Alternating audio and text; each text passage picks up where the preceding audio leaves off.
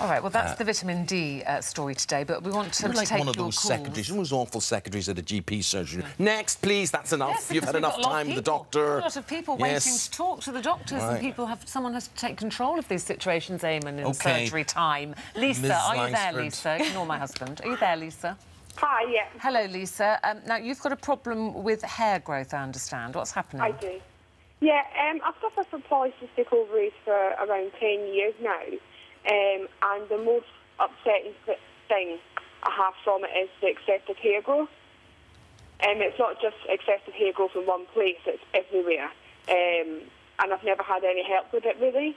And when you say everywhere, so what, face, legs, arms? Legs, arms, back, front, buttocks, everywhere.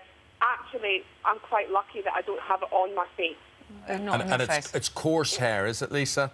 Yeah, really coarse, thick, black hair. OK, this is one for Dr Sara. Right, yeah. So the reason that we get excess hair growth in polycystic ovaries is because we're producing excess androgen, which is the male hormone. So one of the main treatments is the contraceptive pill, but I know you've been tried on that a couple of times and it's not been successful. Generally, we suggest trying it for around 6 months, but if that doesn't work, there are other things you can try. There are creams that you can use. There's one called afluorethin that generally we use on smaller areas like the face because obviously it can be difficult to put it everywhere, but it does slow down the rate of hair growth, which is good. It means you don't have to shave every day.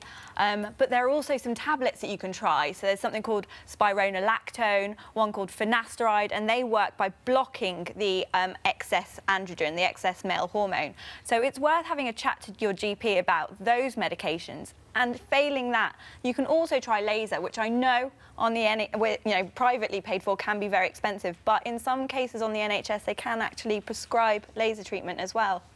OK. Good luck, Good luck, Lisa. Lisa. Thank you. I hope that helps you.